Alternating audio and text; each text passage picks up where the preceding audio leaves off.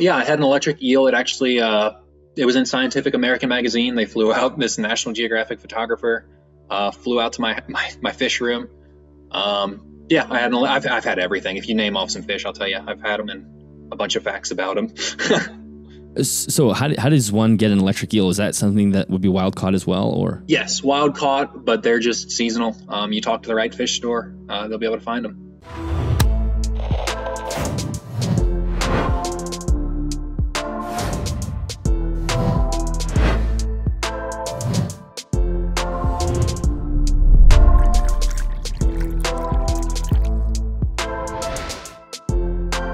Welcome back to the Animals at Home podcast. My name is Dylan Perrin, and thank you so much for tuning in today. Today, I'm speaking with Nick Tobler. You may have seen him on either Instagram or TikTok. His channel and his platforms are absolutely blowing up right now. He is a longtime reptile keeper and fish keeper, but the reason that he's going viral right now is he has recently converted a under his basement cistern into what he's calling an eel pit, essentially a giant cave-style aquarium, and it is incredible. So he's done a series of videos on TikTok and Instagram that people have been completely amazed by, and I saw one of the videos and I thought, okay, I have to have him on, especially because he's a reptile keeper as well. So in the episode, we discuss what he's keeping, his history with keeping fish and reptiles, and he talks a little bit about his current breeding project with Indian Star Tortoises. But of course, the majority of this conversation is about how he converted this under the basement cistern into an eel pit, a functioning filtered eel pit, and how he got American eels and how he acquired American eels and the other fish that he currently has in there. It's an absolutely mind-blowing conversation. I had a blast chatting with him. Before we jump into the episode, make sure you head to animalsathomenetwork.com. There you'll find the show notes for all episodes that have been released, including the new show, the new podcast that's currently on the network. That is Liam Sinclair and Ellie Hill's The Reptile Research Podcast. You can find that on animalsathomenetwork.com as well. If you would like to join us on Patreon, you can do that for as little as $3 a month over at patreon.com/animalsathome. Thank you so much for Custom Reptile Habitats for sponsoring this episode of the podcast. Again, an amazing project with them is happening in the next couple of weeks. So if you're not subscribed to the YouTube channel, definitely do so you don't miss that. And I think we're going to jump into this episode. Enjoy. Well, Nick, welcome to the podcast. I'm really excited to chat with you today. Yeah, should be a good time. You have the Instagram and TikTok handle of someone who probably didn't expect to go viral. That's from my point of view. Is that true? I've always used it, and I came up with it in like middle school, probably. So it's like cow turtle, and it's just worked. And then like every time I should change that. It's like well, I've been going this long with it, so well, it's much too late at this point. So I want to talk about your whole story because it's really fascinating, and it's just lately it seems like it's just blowing up across the internet. So we'll get into that, but also, even beyond this viral sensation, you actually seem like you are an animal lover and an animal keeper, and you've been keeping exotics and reptiles and fish for a long time. So how did you get into an interest in animals to begin with?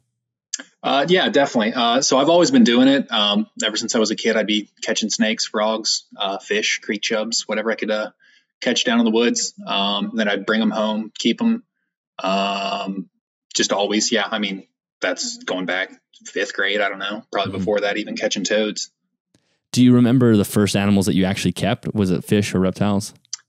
Probably in 4th or 5th grade, I had a goldfish tank. Red-eared sliders pretty early on.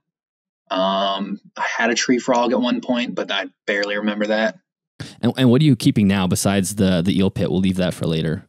Mm-hmm. Oh, I've got all kinds of stuff. So my absolute main thing is fish. My dream animal in the entire world is the Australian lungfish I got last year. Super cool species. I'm actually going to Chicago to see some full-grown ones at the Shed Aquarium this week.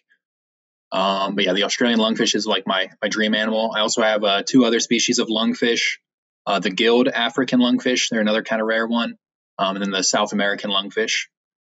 That's my fish upstairs. Then reptile-wise, our absolute main thing is breeding Indian Star Tortoises. We raised the mother of all of them from a 2-week-old baby. She just had her first clutch this year. And we're up to 16 eggs, and I think 12 have hatched so far. Wow, that's awesome. Very cool. Mm-hmm. As far as the lungfish, how big do those get? They get pretty big, right? Yes. So the Australian lungfish will get massive. I expect 3 foot. 4 foot's possible. 5 foot's like wild, absolute massive one. But like the Shed Aquarium, they actually just confirmed the age of their the oldest living aquarium fish they had that died, and it was 109 years old. And I don't think it was even 4 foot at that age. So it's possible, but I'm not expecting it to get bigger than 4 foot. So this is something that I talk about quite often on the podcast, just to do with the reptile world. And you would kind of have a thought about this with keeping larger fish, and even the tortoises that are long lived and they're not huge, but Indian Star Tortoises get a decent size, is keeping these larger species. That I think in the reptile world, we see this a lot, lots of big species being kept in small enclosures. And in the fish world, we see it too, arowana and whatnot. So where do you sit on that? Do you think that if you're going to be keeping these large species, they need to have large space, or how does that sit for you? Yeah, I think the fish world is worse than anything. Okay. Well, and people go for like pacu and red-tailed catfish, stuff that's like, why even bother? Like it's not that cool for the amount of space it needs. And it's amazing how big like a pacu gets, right? Like people don't realize how huge they get. I don't think I've uploaded any videos officially, besides my story, but I actually swam with some wild pacu down in Blue Springs in Florida. And yeah, they're footballs swimming around, and they're 3 feet long. Yeah. And I can get one at a pet store for $5. Yeah. It just doesn't seem right. No. And that's something I really, really don't like. That is so common. Cause like things like arapaima are available also, but I feel the people keeping arapaima that I've met, I feel better about than the people keeping pacu, which are smaller fish, but they're just so common and so popular. Arapaima aren't really commonly available. You can get one if you go out of your way to. But the people I know that have arapaima, like my friend Chase down in Lexington, has the tank for an arapaima. And I've been to Ohio Fish Rescue. Everyone I've seen with an arapaima has had the tank for it. Yeah. Ohio Fish Rescue deals with a lot of those big species that end up growing out tanks, right? And then he has, I don't know how many fish he has, but he has some monster fish tanks. And obviously he has the entire pool that he has a lot of those animals in too. So what size of what size of tank will you eventually build up for the Australian lungfish? So right now, and he's maybe 8 inches right now. Right now I'm setting up a 500-gallon aquarium. It is 8 foot by 4 foot by 30 inches tall. And that'll last him probably the next 20 years. Okay. I would love for him to outgrow it, and I'd love to go bigger. And in 20 years, I did this in less than a year. I've gotten to 500, and that'll last him 15, 20 years easy. Yeah, at least it's a slow growing, and you have a lot of time to plan to get into a larger enclosure. And you also have a caiman lizard too. Yeah, so he's in a custom enclosure. Yeah, he's probably pushing 30 inches now. It's all tail. But yeah, we've got a big, tall custom enclosure. It's probably 7 foot tall. I want to say by 5 foot wide, and then maybe 2 foot front to back. Mm-hmm. Yeah, that's another species that everybody loves, but it is a specialty species, and they do need lots of space, and they have, aquatic region and whatnot, and it's not as simple as, a bearded dragon or something. Yeah, we look forward to giving him a bigger enclosure here soon too. We want a pond at the bottom and just wood above it. Yeah. So tell me, so you have this animal interest, so that's been around, your whole life, you've been keeping animals and whatnot. And then you also have this other interest, which is not really related to animals, which is like exploring underground caves and regions. Can you tell me a little bit about that? Yeah. So I explore everything, not just underground. I'll climb skyscrapers, whatever we can do. But yeah, the coolest part of this to me too is like, I want to keep the animal and I want to keep it for its entire life. But I also want to go see them in the wild. So one of my dreams is I want to go to South America. I want to see the freshwater stingrays. I want to visit Australia, and I want to try to see the lungfish in the wild. But yeah, are those difficult animals to see? Obviously you're not scuba diving a crystal clear, reef in those scenarios. It's really hit and miss. And like the stingrays, it'd be probably just trying to net them. Like there are like tributaries of the Amazon that are clear. I've seen some amazing pictures from Ivan Ecology is one of them. He's a photographer down in South America, and he's actually got a good YouTube series on Amazon fish. So there are places where you can snorkel with them, but then also you run the risk of crocodiles and all kinds of stuff down in South America. Yeah, exactly. Cayman. So you have the interest of seeing them in the wild, and so I guess you're just an explorer in general. You like to explore unknown territory. Yeah, I like to combine it all. I want to see everything there is about life and all the cool places that it exists. Caves fascinate me just because most animals in Kentucky I can find like pretty close to my house, but like a cave animal, that's something like just wildly different than anything I'm used to experiencing out and about.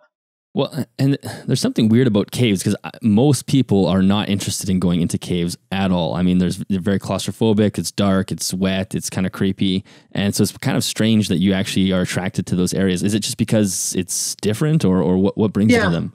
Yeah, more than anything, it's just different. It's a really cool habitat, like rocky, wet.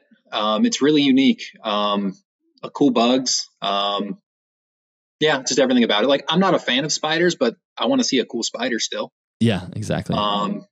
Cave fish, cave crayfish. I've never found them in the wild yet, but I do want to go see those over in Indiana here soon. The cave fish and cave crayfish. Those are like I don't think I've seen any true cave adapted species. Like, I've seen spring salamanders that are like slightly cave adapted, but nothing like blind, pigmentless. Nothing yet. Is there lots of caves and whatnot in your area to go explore? I live in Kentucky, but like, disclaimer, it might as well be Ohio. I live like as far away from the caves as I can in Kentucky, so it's about a 2.5 hour drive to get to anywhere cool. Interesting. Okay, so that layers us into this conversation that we're going to have today, because you have this animal interest and you have this cave interest and you have this viral story that's gone crazy in the last little bit of time. So why don't we just kind of we'll run through this full story. Can you tell us how this whole thing started with the Eel Pit? It sounds like you purchased a home and then you can take it from there. Yeah. So yeah, my brother got the house. It was actually our grandparents' house. My brother bought it from my grandma. And I didn't even know the cistern was there. It's a rainwater cistern. So a week before we moved in, it's like, there's a manhole in the corner of the garage. I explore storm drains. That's what I can explore in my area, is storm drains. So that's something I do. And you'll find all kinds of animals in storm drains too, just like you would a cave. Mm-hmm. So it's like, what's that? And then I looked down there, and it's a huge room, like 22 foot by 12 foot, 8 feet deep. There was already 2 foot of standing water, crystal clear standing water, because it was undisturbed. So I knew right away, well, that's a fish pond, free 5,000 gallon fish pond in our new house. And eels are something I've always wanted to do too. And because they're native to the entire eastern U.S. pretty much with their migration, I've always wanted to do an eel pond specifically because I could keep it in a tank, but it'd be a lot cooler to have an eel pond. The issue with an eel pond is that on rainy nights, when they migrate, they'll actually climb over land. So like my yard here, like, ends into woods with a creek under it. So like, if I had them in a koi pond, they would escape one night. But this is perfect, where it's totally sealed up, no escape, huge, massive space, plenty of room for them. And it was, perfect setup for everything. That was one of the funniest things too, was like, all my followers that have been following me for years, like perfect setup. Like, it doesn't get better for you. My last post before I went viral was me and my friend holding bats, like just playing with bats in a train tunnel. That's amazing. So before it went viral, did you just have a relatively normal followership as far as social media goes? Yeah. YouTube, I'd built up over like 8 years to like 4,000 subscribers. Then Instagram, I had 1,400 subscribers. And then TikTok only had 200 followers before the pit. Wow, that's crazy. And so, getting back to just keeping eels in general, do people keep eels in fish tanks quite often, or is that, because that sounds like a more of a challenging species to keep? So American eels specifically, no. Almost no one keeps them. There is like a native fish, like Nantha is the biggest one, but there is like native fish keepers around. But even then, like, American eels aren't popular. They're known for, like, eating everything else in the tank. But it's only what fits in their mouth. So I like keeping bigger, larger, weird species. So stuff that would do perfect alongside the eels. You can find some old forum posts about them, but yeah, no one's really keeping them as a aquarium species. You think of eels on the marine side, people are keeping eels all the time, but you don't think of a lot of freshwater eels. So this cistern is something that's actually underground, underneath. I think it's your garage, right? It's not under the basement. Yes. Yeah, yep. Or it's not in the basement. Yeah. And so what did you have to do? Obviously, you had a ton of modifications to make this thing fish ready. So maybe we could walk through some of the things that you had to do to it. Yeah, honestly, not much. It was, like I said, it was already holding water. First water test, like, everything was perfect. I did pump it and drain it once or twice just to get the sediment out, and that's something I'm still kind of working on. Is just the sediment from the shingles on the roof and just dust from, it was probably unused for 20 years about. So that's been the biggest thing. But then the rest was just adding a filter, adding gravel, adding the cinder blocks. The cinder blocks came with a challenge because they actually are mixed with lime, I believe, which really raises the pH of the water way up. Like the pH of a cinder block is like 11 or 12. Oh, wow. So I've been, all the cinder blocks that went in, I've soaked them in muriatic acid for at least 3 days before they went in. So that was like the most time intensive part of it, was just soaking those cinder blocks. And also just transporting them in my car, because it's a lot of cinder blocks I haven't counted. Yeah. Well, and soaking them in muriatic acid is probably a lot of, I mean, that's a lot of acid you had to buy probably to be able to soak the cinder block. I'd get about, from a gallon of it, I'd probably get 2 batches of blocks. Okay. Wow. So then as far as right now it still has the water from the eaves trough flowing into the cistern, right? You still have flow from that. Like that's how. Yeah, I still have it open, and then I have a sump pump for automatic water changes when it does rain. Okay, so is there a certain depth that you're trying to keep it at? Yeah, 16 inches, and that's just for the 2 cinder block depth. Oh, okay. So it's like right level with the cinder blocks, so the walkway. I could probably go 8 inches higher, but the benefit versus the sketchy, unstable cinder blocks doesn't seem worth it. How much water could it hold? It'll fill the full 8 foot. I think it's 17,000 gallons. Oh, wow. So it could actually hold everything. Yeah. Oh, yeah. And like that's something like down the road, I might do some other things with it. Right now it's an eel cave. And I really do like the cave. But in a year, maybe it'll be a swamp. And then I'll add some gar, bowfin, things like that. Platinum alligator gar are a fish that's always been on my list. But that's something else that no one can like feasibly keep besides like those select few people that have like arapaima ponds too. Right. So I could grow out the alligator gar in my 500 and then put it down there. I just want to take a quick break to thank one of the sponsors of today's video, SkillShare. SkillShare is an online learning community that literally has thousands of different classes across many different domains. If you're looking to hone a skill or develop a skill, SkillShare definitely has a class for you. For me personally, the weakest part of this podcast was my ability to market. I had no marketing plan, no marketing vision, and even a couple months ago, you may have seen me post on Instagram that I was looking to hiring a marketing team to help me market the podcast. Recently, I had the epiphany that maybe this is a skill I should actually hone on my own and be able to develop and do it myself. And that's where SkillShare has come in. I'm currently doing the podcast marketing class by Amanda McLaughlin. It's been incredible. It's allowed me to lay out an entire marketing plan through these PDFs that she provides. And just short snippet classes that are very easy to follow have been incredibly helpful.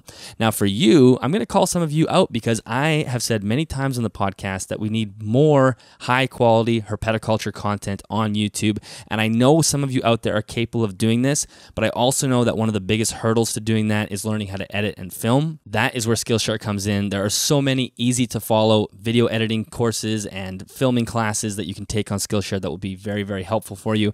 For the first 1,000 people that click the link in the description, you will have free access to SkillShare for an entire month. So I highly recommend going to check them out. As I said, you can learn video editing, you can learn how to take care of plants, you can learn podcast marketing. One thing you cannot learn on SkillShare is how to care for eels in your basement. And for that, you have to continue listening to this episode of the podcast. Yeah. And then as far as filtration, you have, it looks like a sump hooked up in there or some sort of filter. Can you walk through that?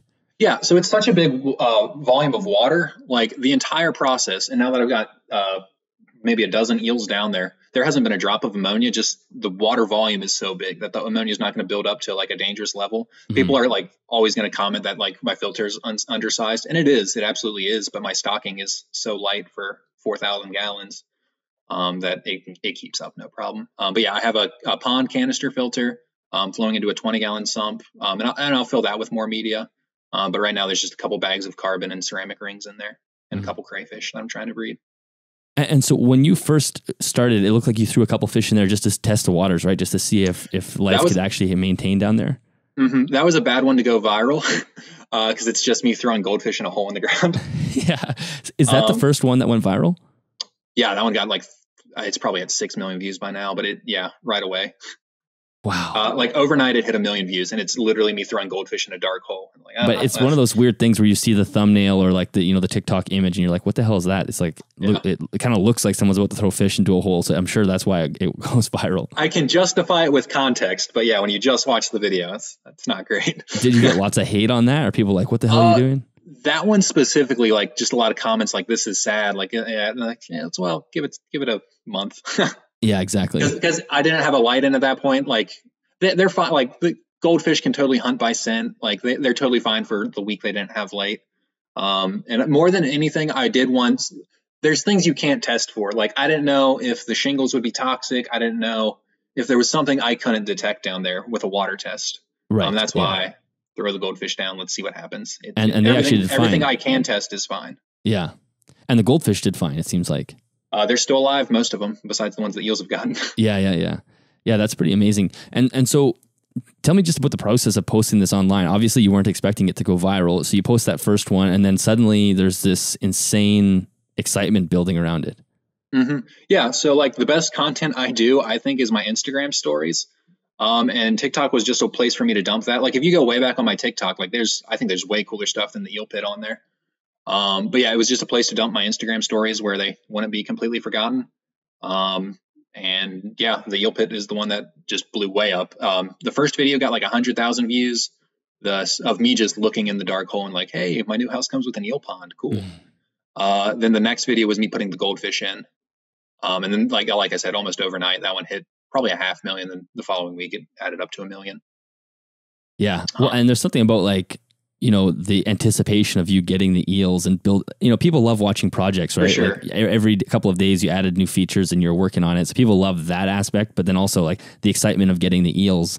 I think just people that don't keep fish or even keep exotics seem to be invested in it. Oh yeah. This is a sitcom for a lot of people. Yeah. Yeah. This is blown so far up. Like I said, like I was looking at like some of the other like comparing my page to some of the other aquarium pages. Like I'm double most of the popular aquarium pages. Yeah, because you're pulling in people who aren't aquarium people to watch. Exactly, which makes me need to like go through the context of what I'm doing more, and that's something I've tried to do more. Like I said, the first I did temperature acclimate the fish in that first video where I'm just throwing fish in a dark hole. Like I did acclimate them to it. I didn't just pour them down. Yeah.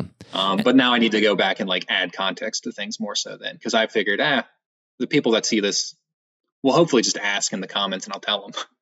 But in a nice way, not just attack me. But you don't expect it to go crazy viral and have to add context for 6 million people.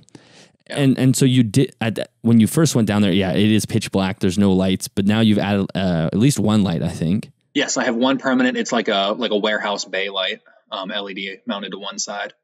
Now, is that something that you have on a timer? Does it come on during the day and off during the night, or do you just turn it on to go down there? I tell people it's on a timer, but I just do it every morning and night. I plug it in and unplug it. But I tell people it's on a 12-hour timer. It's something like that. Right. Yeah. You are the timer. Yeah, I am the timer. That's how most of my setups, I rather have it that way, honestly, just so it forces me to go look at everything. Yeah. Otherwise, I'm going to get lazy. Yeah, I talk about that a lot on the channel too. Like when you get into all those automation things, misters, lighting, and then you can just kind of turn off and you forget to like check up on things. So all of a sudden you haven't looked at your animal in a week. Yeah, and you're like, oh shit, how come you look like that? With the cave scenario, how important is light for the species in there? I mean, because some of these animals would be in the natural habitats with absolutely no light, I assume. So honestly, fish adapt really well. I've found fish, minnows, like creek minnows, 2 miles underground, no problem, thriving. Right. All the fish I have in there aren't specific cave specialists. Nothing I have is. That'd be like your blind Mexican cave tetras, the eyeless crayfish, stuff like that has no pigment. But these are all like stuff that like most freshwater sources in North America, I would even say, look like chocolate milk. Yeah. Fish aren't using eyesight often to hunt. And it's very specific circumstances where they are. Like the Ohio River, where I catch a lot of my fish, looks like chocolate milk. Mm-hmm. The eels themselves are like strictly nocturnal in the wild. They want cloudy water and they want to be under a rock while it is sunny out. Then they'll come out at night to hunt in pitch blackness. Same with the channel cats. Goldfish and minnows are super adaptable. I've had actually like Blackmore goldfish. They often, if you keep them like in a pond or something, they'll get their eyes chewed out by something someday. Mm-hmm. And then they survive totally fine with no eyes at all. So most fish in general adapt actually really well to total darkness. I'm not saying it's ideal circumstance, and that's why I do have the permanent light down there, but they'll survive just about anything. Yeah, well, it is interesting. I mean, it's so true. I mean, we have a bunch of rivers where I am, and channel cats are really popular here. And it is the same. I mean, the river is called the Red River for a reason, because it's this sort of red mud, and you cannot see through it at all. And I imagine at the bottom where all the catfish are, it's pretty much pitch black. Even in the daytime, like maybe there's some filtered light, but almost nothing. Mm-hmm. And that's another issue I've run into, is people really humanizing the fish. Because like their lateral line, that's another sense they use more than anything, honestly, when they're existing in those cloudy or murkier waters. Like to us, it looks like a dark, cold hole. To the eels, like that's best case scenario. Yeah, that's where they want to be. And temperature wise, you're not doing anything to maintain temperature, right? No, that's why I'm specifically doing cold water, North American species. It's 71 water temperature this week. When we started, it was about 40 degrees outside. The water down there was about 50 degrees. So I expect it to level out somewhere in the 40s in the winter and then 70s in the summer. And obviously that's completely fine. They're outside anyway. Yeah. And that's actually really takes the edge off either extreme. Like in the wild, these eels could, honestly live in 0 degree water or 90 degree water. The eels are super adaptable. Goldfish are super adaptable. Channel cats are super adaptable. So this actually honestly takes the edge off either extreme to just like a nice middle ground where they'll be totally healthy. Were there any challenges with setting up the cistern into basically a pond? Honestly, not really. Just moving the supplies, it's a lot of cinder blocks. Now it's a lot of gravel. It's probably 500 pounds of gravel I've moved by hand. What's you use for gravel? Just sort of just classic outside driveway type gravel? Pond gravel. Yep. Okay. Yeah. Which that'll buffer the pH some, but not like I said, the eels are super adaptable. They can be found in full salt water, so they can take those higher pHs. And all the other fish are super adaptable too. Just not the extreme that the cinder block would drive it to. And then for those who are just listening, maybe we should have done this earlier, but can you just describe visually what it looks like? You have this basically square pit, and you have the cinder blocks for a walking path, and then gravel. I'll just let you kind of just quickly run through what it looks like for people. Yeah, so it is a 22 foot by 12 foot room, 8 foot high, top to bottom. There's 16 inches of water. The entire left side is graveled currently, with big pond gravel. Then there is I think it looks really cool, the cinder block walkway out to another cinder block island where I have a lawn chair. So you come down this wood ladder that we built, and I'm going to improve that eventually, onto a cinder block island. Then there's the walkway on the right, L's into another island. And then the people are also saying where's all the hiding places? I'm adding that. I'm going to add rocks next week. I was waiting to get all the journalists in, then I can start working on it again, stir everything back up. But yeah, there'll be more hiding spots. But the eels and stuff, the catfish, they all hide in these cinder blocks. They can go through the cinder block islands. And that's kind of why I did that too, is so I'd have this giant open area, but also everything can hide in the islands and on the walkway underneath everything. Yeah, there's tons of places. There's tons of hiding spots. It looks empty, it looks bare, but no, everything you see is a hiding spot. And the eels actually burrow under the gravel too. So yeah, everything in there's a hiding spot. Well, it's kind of funny because it's such a large space, it will look more barren, even though the hiding areas are massive, but they're massive inside a giant enclosure. So it looks like, look at all this open space. Yeah, exactly. And the eels like to be crammed into the smallest spot possible. That island alone is hiding spot enough for all dozen eels. You would never know. If I have the lights on and I go down in the center of the day, I won't see an eel. They're just all hidden. Right. Yeah. And so let's talk about getting the eels. Obviously, that was we're talking about. There's the anticipation of you going to get them, and where did you source them? Because I think they're wild caught, right? Yes, eels can't be bred in captivity. So they came from a guy up in Maine who kind of supplies biological specimens, aquariums, stuff like that from cold water, Maine species. I wanted the largest eels I could find, and he was the first result on Google. Honestly, Tideful Tim. But yeah, I've been in contact with him it probably took him a month to get me all of them. And I actually plan on getting a couple other things from him later this year. So they can't be bred in captivity just because of the conditions they need to be kept in, or? Yeah. So eel biology is really cool. It's the genus is Anguilla, which is basically just your river eels. So your classic American eel. They're the most standard eels you can imagine, American eels, European eels, the Japanese eels. The New Zealand giant longfin eels, those ones are crazy. They get 6 foot. Wow. But they all live in freshwater rivers and streams and then migrate back out to the ocean to breed and die after a certain amount of time. The American eels, I believe it's like 10 to 15 years. The New Zealand longfin eels, it's like 60 or 70 years they'll live, and then they'll go breed and die. Wow. Mm-hmm. But the cool thing about that too is when kept in captivity like this, the American eels actually live far longer, and the European eels do as well. There was a confirmed case of a European eel living to 155 years in a well, so almost identical setup. The American eels can live about 80 years, at least, that we know. Like that's the other thing. Like, what is the specifics? Like, at least 80 years, but maybe the American ones can live 150 too. Well, I imagine the ones that are kept in cooler water will live probably an extremely long time. And that's probably why the New Zealand eels are such long-lived animals. What's the deal with the one in the well? How does an eel end up in a well? So that was actually like a thing they would just do in Europe, because they're super hardy and they don't need a lot of food, like a snake, super low metabolism. So just the biology of them makes them perfect. They're air breathers. They can be, if the water's like stagnant. And then if the eel dies, then you know something's wrong with the water. Don't drink out of that well. So it was kind of like a test animal. Gotcha. And then like they documented like 155 years ago, I put an eel in today. And then all those years later, it's like that eel's still there. Wow. Like it became like a legend, like 100 years after, like this thing's at least 100. And then like it lived another 55 years after that. That's amazing. And who the hell knows what they're doing in the wild? I mean, this is probably a species that doesn't have that much research behind it, I'm sure. Yeah, we're trying to fill in the blanks, but yeah, it's like the lifespan is they say like 7 to 15 years. That's when they migrate out. But then there are like American eels that are trapped in lakes that they just can't migrate out of, that are probably, 80 years old in the wild. People eat American eel as well, right? Yeah. So that's actually one of the biggest threats to them. The European eel specifically is the one that's crashing pretty hard. But they collect the elvers or the glass eels when they're migrating back into the rivers and streams. They ship them all over to Asia, farm raise them, and then ship them back to supply sushi restaurants, things like that. Right. And that's one of like the biggest threats to the eels.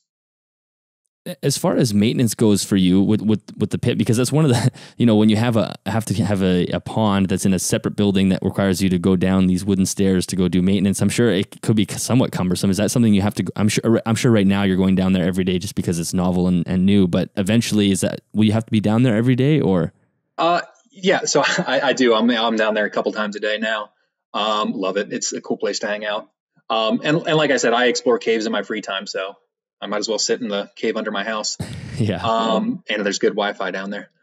But yeah, no. So like long-term maintenance, nitrate is like, are you familiar with aquariums decently? Yes. Yeah. Okay. So nitrates build up over time. And that's when you'll do a water change.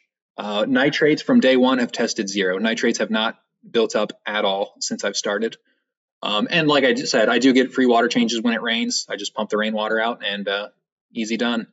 But I have I have the rain gutters in and I have a pump out. So my water changes are pretty much automatic. And if I do want to do one, I can just drop a garden hose in. Right. So all that's pretty automated. The light's dim enough. I'm not worried about algae at all. So there really isn't much maintenance to it. What about feeding? Yeah. And, so I actually did put like a glass food bowl down there. So I can start training the eels to come to that. But I can just throw that down from the surface, kind of just chum the water with it. Right now I'm feeding them worms. I'm going to switch them to tilapia fillets here soon. And how often do eels need to eat? I'm going to feed them 2 or 3 times a week. Okay. Eventually. Right now I'm feeding daily just to get them used to me, get them as friendly as possible. And I'll probably do that for the next month. But yeah, long term, I'll feed them 2 or 3 times a week. What they can get by on, if I fed them once a month, I bet they'd live and wouldn't even look skinny. Yeah. You could go on a trip and come back 2 weeks later and there'd be no issue. Not even notice a difference. But yeah, I plan on feeding them a couple times a week. Yeah, that's amazing. So I know you also talked about doing adding some extra different species into there as well. So what other plans do you have to add to the pond? Yeah, definitely. So one of the coolest fish and one of the like most unique, like it'll work in this circumstance is burbot. Nobody's really keeping them. They're actually like a species of freshwater cod, but they got like a cool snake skin pattern. They have a little antenna on their chin. They're kind of like a snakehead fish, but they're native to the U.S. So that's a really cool, unique, specific one that I could do. I'm gonna get to, like, the next planned species is albino channel catfish. I'll probably pick up 3 or 4 of those, just because it'll stand out real cool. I'll probably put a couple big goldfish, couple koi, normal stuff. I want as much like biodiversity as I can down there. So I want as varied amount of fish as I can. I'll probably put a school of like big, like creek chub minnows, just because they get like 8 inches, so big enough not to get eaten by the eels, but they'll school nicely. There's a couple cool European species that make it into the trade, like the golden orf minnows. It's kind of like a golden trout when they're big. But yeah, nothing like specific that I'm looking after, just any cool oddball North American species. Mm-hmm. Yeah, definitely. We have burbots. Is that what burbot? Burbits? Burbot, burbots in Manitoba. That's where I live in Canada. So those, those are all over the lakes, and people are generally kind of creeped out by them. So it would be kind of cool to see one kept in captivity, because you definitely never see that. Exactly. That's such an oddball fish that they actually just became available for like the first time to aquarists this year. By Jonah's Aquarium is the company. They supply native fish. Leopard burbot. They look insanely cool, but they're $100 a piece, and I'd probably want to get 3 of them. Yeah. How much were the eels? They were not bad. They were 25 a piece. Oh, that's not bad. But they use them as bait fish. That's the thing. Like, oh, it's sad. Like, they're not going to be able to breed. And it's like, well, most of my aquarium fish aren't going to get to breed either. Mm-hmm. But it's such a long-lived species, and they're like still harvested for food and bait, fishing bait. Like, if people can jam a hook through them, I should be able to keep one as a pet. Yeah, exactly. I mean, like you said, they were going to be kept they would have been sold off as bait anyway. So yeah, food or fishing bait. Yeah. Well, and I think one of the things that you did that was clever as far as the viralness of this whole story was naming them, because people who are not fish keepers they get attached to the name, right? For people who are more, exotic animal keepers, we're just obsessed with like the actual setup and how it looks and all the, the inner workings. But people that aren't, they just want to have the names. Mm-hmm, for sure. Yeah, that's something I didn't plan at all for. My only named animal is my sulcata tortoise Hercules and my Australian lungfish Mango. That's the only animals I have named. But yeah, when I did the announcement video where I had footage from the guy in Maine he sent me of the eels, people just started naming them in the comments, and they were really funny. So I was like, well, we're doing this now. Yeah. And that's part of it, that it's like I said, it's turned into a sitcom for people on TikTok. Yeah. So what are you going to do to keep it going? Obviously, it's good to keep it going because it's going to give you opportunities in the future to have, this many eyes on your content. Are you just going to continue documenting what you're doing, or what are your plans? Yeah, I'm hoping people look at my other content. I think that's way cooler stuff. Like my Florida Everglades trip, that was crazy. Seeing all the invasives down there, catching agamas, basilisk lizards, all kinds of stuff down there. So I hope they look around at all the stuff I'm doing. But I'm not going to stop working on the eel pit at all. Like I said, it's a cave now. In a year, maybe I will get better lights and turn it into a swamp. Mm-hmm. Maybe I'll do bowfin, if you've seen those, bowfin and gar. Mm-hmm. I do want like predatory, primitive, oddball fish. That's specifically what I like. I get a lot of people asking for bass, and it's like, if it looks like a fish, I don't want it. Yeah, like you want bass, snake things. Yeah, I just want weird stuff. Like gar look like a crazy crocodile fish. Yeah. Bass just look like a fish. Yeah. I wanted like that's like keeping a tilapia. It's all right.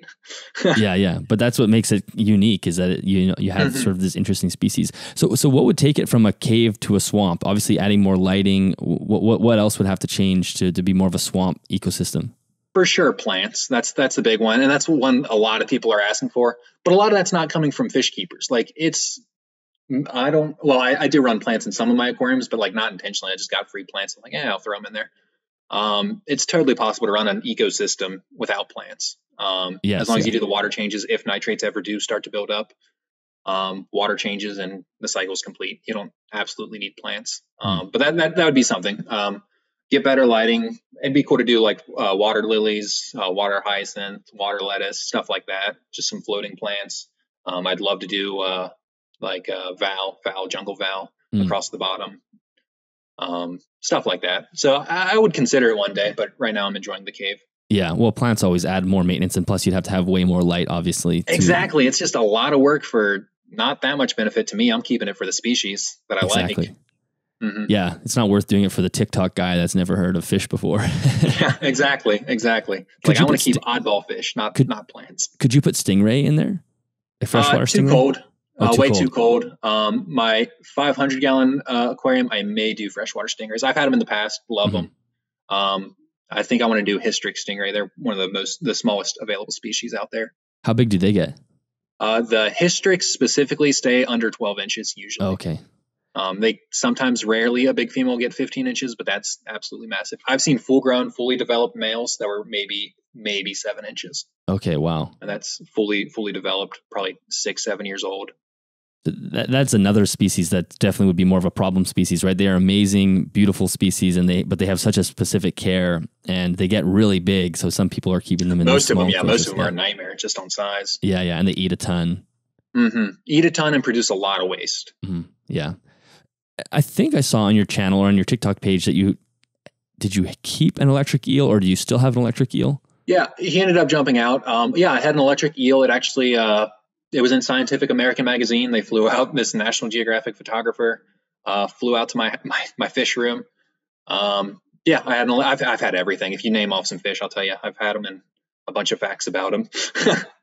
So how does one get an electric eel? Is that something that would be wild caught as well, or? Yes, wild caught, but they're just seasonal. You talk to the right fish store, they'll be able to find them. And how?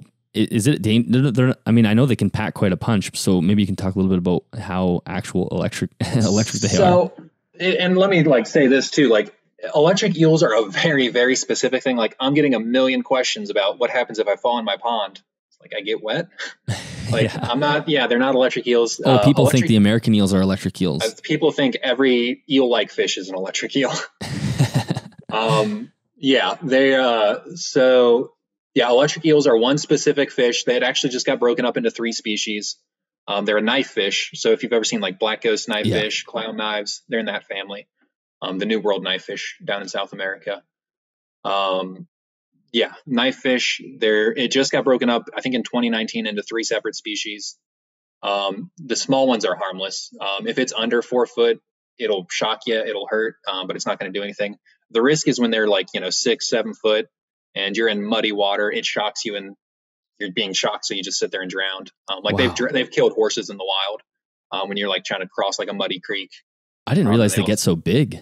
Oh, they get massive. Yeah, there's some huge. I want to say 7 foot, for sure 6 foot. I know there's 6-footers out there. Wow, that's amazing. Yeah, and something like that will definitely kill you. Yeah, I mean you're just shocked until you drown. Yeah. If you can't get away from it, then that's it.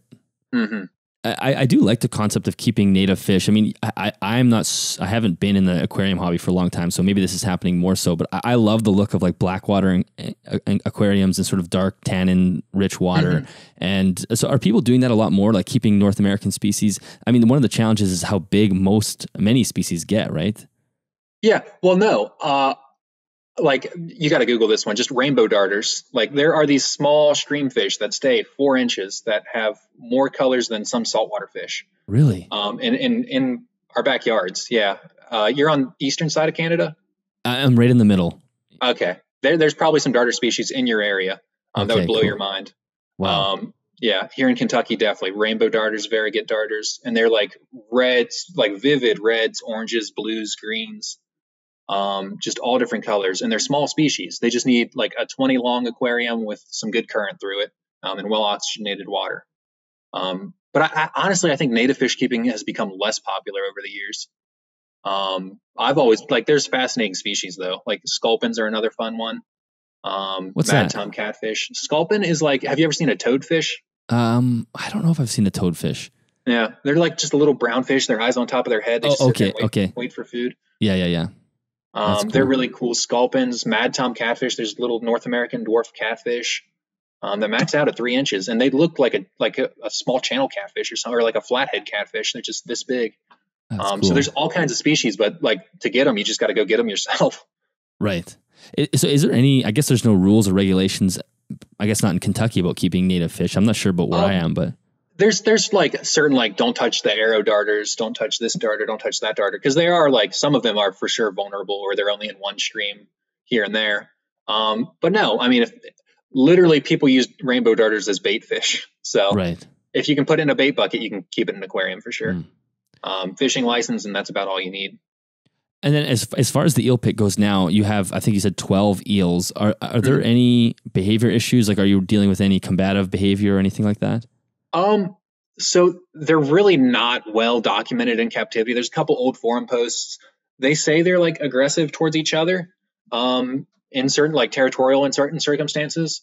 I think my space is just so large that I'm not going to run into that issue. But like the other night, I walked down there and there's 3 of them like wedged as close as they can be in this one hole. So like with just their heads coming out of the cave, And they're fine.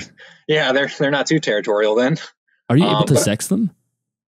So no, that's something with kind of honestly. So for the longest time, that was a mystery too, because they don't actually grow reproductive parts until they migrate back out to sea. But if you see an eel over 3 foot, it's a female. Males usually stay around 18 inches. Okay. So with that, you can. But they don't actually, like, there's no physical way to tell until they migrate out. Like, that was a huge mystery for like the last 100 years.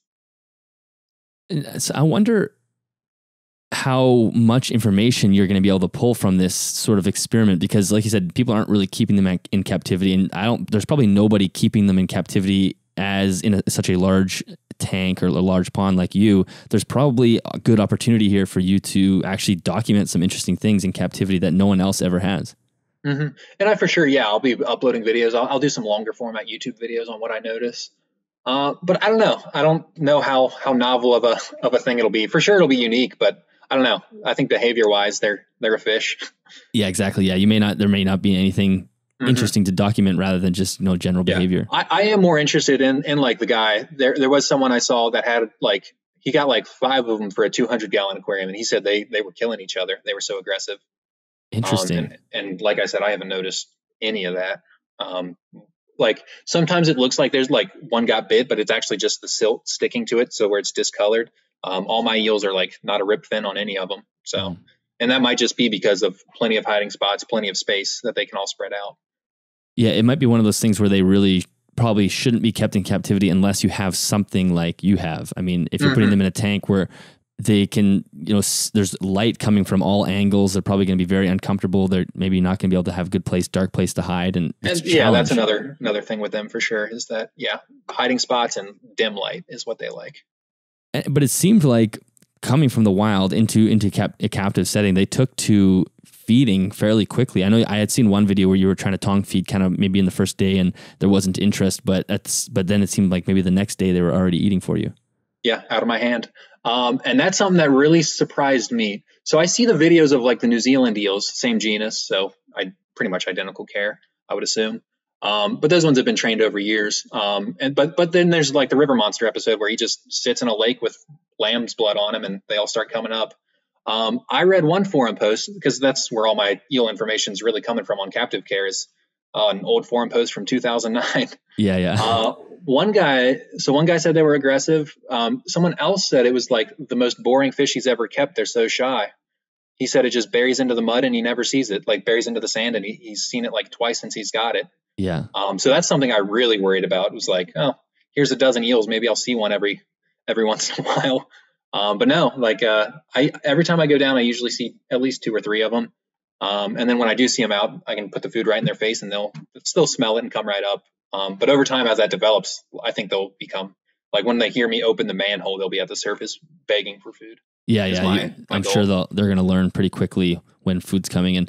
And I imagine that when it's winter in certain areas, especially if the water's freezing over, are they a species that will just bury themselves into the mud and hunker down for a winter season, or like a turtle? Yeah, they're usually in bodies of water that are so deep that they don't even care. They're probably still feeding through the winter. Okay. Like I said, they're from Maine, these ones specifically, but they do range from Florida to Maine. So they're so adaptable that, they'll survive just about anything. Yeah, well, it's an amazing project, and I can't wait to see it evolve, and I can't wait to see you add new species and sort of see where it all goes from here. Do you have any immediate plans right now to continue working on it, or are you just sort of maintaining it? Yeah, so my immediate plans, and like I said, down the road, we're going to do all kinds of stuff with it. Could be a swamp, could be a garden, bowfin pond. But immediately, so I was waiting to get all the journalists in and out before I stir all the water back up. Today, after this video, actually, I'm going to get in there and finish putting gravel down to cover the entire pond. The water's pretty clear right now, but before the eels went in, it was crystal clear. I posted a picture when I got back from Florida, after I hadn't touched anything for 5-6 days we were in Florida, and people said, "Why'd you drain it?" It's like, no, that's that's the water. That's 16 inches deep. That's just how clear it is. So once I put that gravel down, I think we'll get back to how that clear. So I'm going to get in there, stir it all up, put another layer of gravel around the edges. And then I'm also going to put down some flat rocks in the center. Because the eels hide under the cinder blocks, when I put food in the center or like out in the open where I want to see them swimming and stuff, they don't really come out as much. So I'm going to put hiding spots right in the center, like natural looking rock shelves and stuff right in the center. So hopefully then they'll come out right to the food bowl and eat right in front of me. I guess you're also limited to the size of the manhole, right? I just thought of that just now. Like you can only get stuff through that hole. Yeah. It has to be, I think, 19 inches wide. Okay. But that's big enough for most anything I'd put down there. Yeah. But it is funny how, so when you're saying you wanted to, wait for the journalists to come in and out, did you have actual people coming to your home to take photos and whatnot? Yeah. So I had the local news, the Cincinnati Enquirer came today. And then I had someone from NPR also just today. That was actually what was just before this. Came down, took pictures. The Enquirer did, I think they're going to do a video story along with the article. It's incredible. So it's just going to continue to build, I'm sure, over the next month or so as all the journalists come in, take your pictures, this interview, things like that are just going to slowly add to it. I'm hoping like I make something lasting out of this. I've been trying for years. Like I said, my YouTube content goes back to high school. And I think there's some great stuff on there. My stingrays, I documented all that. When we first got my female Indian Star Tortoise as a 2-week-old baby, she's on there. And that's why I really did it is I don't know what I'm going to do with my life, but I'm going to see cool animals while I do it. So I'd like to have a record of all of them. Yeah, no, that's amazing. Well, you can definitely turn it into something, you have lots of eyeballs on the content. So hopefully you can continue to work with it. And as far as the Indian Star Tortoise, because that's a pretty rare animal in captivity, if I'm not mistaken, I don't see them in Canada almost ever. How did you acquire the first one? So that was just luck, honestly. I worked at a pet store and then, there was a long-time customer that I hadn't met yet. And he actually just had babies hatch out from his, but he was breeding radiated tortoises. He was breeding a lot of rare species. Right now he's downsized to just a pair of lychee geckos. But yeah, he's got all kinds of amazing species. He had Egyptian tortoises at one point. Oh, wow. So yeah, he just happened to have 2 Indian Star Tortoise babies, and we bought the female from him, hatched for female. So me and my brother went in half on her. Because how much was they're not cheap. So when we got her, she was $400. The price has increased since. Okay, $400. That's not bad. I was expecting $1,000. No, if we were going to sell our full-grown female, I'd probably want $4,000 for her. Okay, yeah. No plans to sell. She's printing money right now. Yeah, it's a beautiful species, right? Oh, they're amazing. Yeah, they're one of the most amazing tortoises in the world to me. And we do want to try to get the permits to get radiateds now from this. Oh, you need permits for that? The radiateds are on the U.S. Endangered Species Act. Okay. The real issue, if someone had them still in Kentucky that I knew, I could probably buy them within the state, but taking them over state lines would be a crime. Right. Okay. Without the permits. And it looks like you're keeping lots outside. Right now, just our Greeks and star tortoises. They're actually right below me. We're going to put our sulcata out once we build her pen. And that's all for now. And I'll probably do another fish pond somewhere in the yard. Yeah, so you got lots of space to have those projects expand. And then one other thing as we're wrapping up, it looks like as a job, are you working for a company that's associated with aquariums or caring for people's aquariums? Yes. I sometimes see videos of you doing really cool client videos. Mm-hmm. Yeah, I've worked in pet stores my whole life. Yeah, you probably saw the 600 gallon I maintain. Mm-hmm. Yeah, I've got a couple customers. Just always managed. I'm actually between stores right now. I'm switching over to manage a freshwater section at a local store. Oh, cool. Awesome. Mm-hmm. So it sounds like you've surrounded yourself with animals and you're just having fun caring and recording. Seriously, what you're man. Up to. It's wild how well my life has gone. Well, that's the thing is sometimes, I shouldn't say sometimes, I think a lot of times that people just pursue what they're interested in, things will open, the doors will open in ways that you wouldn't expect. Yeah. I originally wanted to be a biologist. Then I couldn't do the math classes. I failed chemistry twice, switched to a media degree. Graduated with that and then just, stuck with fish the entire way. Yeah. Well, there's so much pressure to go to university, get your degree, do your thing when really it's you have a passion for caves and a passion for keeping animals, and you've somehow married those two things, and now the world is just fascinated by it. And I'm not surprised, because it's just so unique and so interesting. So it's really, really cool. Is there anything that we didn't say today that you wanted to say before we officially wrapped up? I think we almost covered it all. Yeah. I also have a big interest in animal evolution, but no, I think we covered all of it. Is there something, what about animal evolution just in general, just from that's like probably my main interest with all this, is like the species I go after is like, I'm actually getting from the same guy that supplied the eels. Have you ever heard of a hagfish? Yes. Yeah. That's like that really ugly looking thing, right? Really ugly deep sea fish. They're like right at the edge of what is a vertebrate even. Then there's lancelets, which is a stage under them, which is like a filter feeding worm.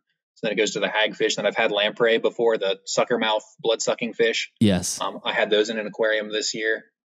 The Australian lungfish, that's why they're such an amazing species, is they're a lobe finned fish, the 4 paired limbs, the true lungs. They act and look more like an amphibian. Just like the difference between fish families too. Because like the lobe finned fish, so like the lungfish, comparing the lungfish to a fish is like comparing a frog to a lizard. Is the evolutionary difference. So it's like birds to reptiles is lobe finned versus ray finned. Interesting. So the context of that is my real fascination with everything. Is the context of evolution. So you have that. There's a passion in seeing basically life come up. Start to develop those early vertebrates, those early fish. Seeing the branching of it all. Yeah. Sharks and rays, there's examples like those still exist on the earth. It's not like fossils. That's the most fascinating stuff. That's why I spent a lot of money on that fish. Is just that's the one. That's literally like the mixture of amphibians and fish. So cool.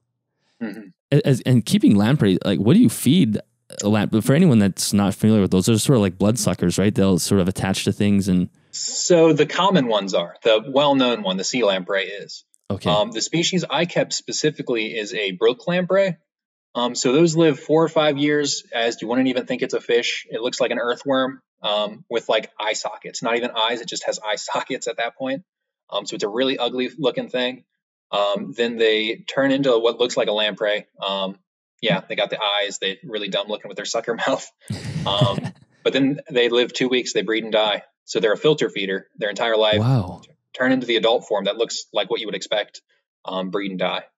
The other ones, and I'm hoping to keep a parasitic species later this year or whenever I can get a hold of one. The sea lampreys are super illegal because they're so invasive, super illegal to transport over state lines. But there are native ones here in Kentucky that I'll be able to get. Chestnut lamprey, or silver lamprey is the other one. Cool. Yeah, that's fascinating. And yeah, it is really cool to get a window into those early evolutionary years and sort of foster that. So no, that's cool. Well, Nick, I had a blast chatting with you. This is such a cool story. I'm so happy that you actually not only are doing this project, but also, recording it and publishing content for people to see. Can you let everybody know where they can find you across all the platforms? Yeah. So my TikTok and YouTube are Cow Turtle. Everything probably starts on TikTok, then I'll repost it everywhere else. Someday I'll do long format YouTube video, just going down breakthrough of everything. And then everything else I think is Cow Turtle 9427. But if you just search Cow Turtle on everything, I'm sure I've gotten big enough that I'll come up. Yeah. Just Google Cow Turtle. Like I said at the beginning, it's a name that you wouldn't have chosen if you were going to go viral, but I think it works perfectly because it's just obscure like the projects you're working on. So it's great. And I think you do have a lot of potential for doing some long form YouTube content as well. I think people will really be fascinated by that. So hopefully that's something you do. Yeah, I'm hoping to. It's just the effort it takes. And I have a degree in it and it's still like, just editing. Yeah. Oh yeah. I hear you there. Well, Nick, thank you so much for taking the time with me today. Good luck with the rest of the project. Good luck with all the journalists and everybody that's contacting you. And I know myself and the listeners will be watching as everything progresses into the future. So thank you so much. Awesome. Yeah, no problem at all. All right, that is the end of that episode. Nick, thank you so much for dropping by and sharing that full story with us. Like I said, it's totally fascinating. When I first saw it pop up on my Instagram reels, I was just like, I need to have this guy on because it's so crazy. And it looks like it's functioning so well. I mean, for those of you that are listening, if you go to his Instagram or TikTok now, it is even more set up than it was by the time when we had this conversation. The water is crystal clear. There's a functioning filter and everything, and the eels seem to be doing really well. And I think there's going to be some more development in that area as well. So if you want to follow him, make sure you head to either the YouTube description or the show notes. You can find links to all the social media there. Thank you so much for listening to the podcast. If you did enjoy it, you can share it on any social media platform. That really does go a long way to find more listeners. If you are looking for more information on this podcast or any other podcast on the network, make sure you head to animalsathomenetwork.com. Thank you so much to CustomReptileHabitats.com for sponsoring this episode of the podcast. Affiliate links are either in the show notes or on the YouTube description. If you do make a purchase, a small commission comes back to me at no extra cost to you. And if you would like to join us on Patreon, you can do that at patreon.com/animalsathome. And that is it for this episode. I will see everybody next week.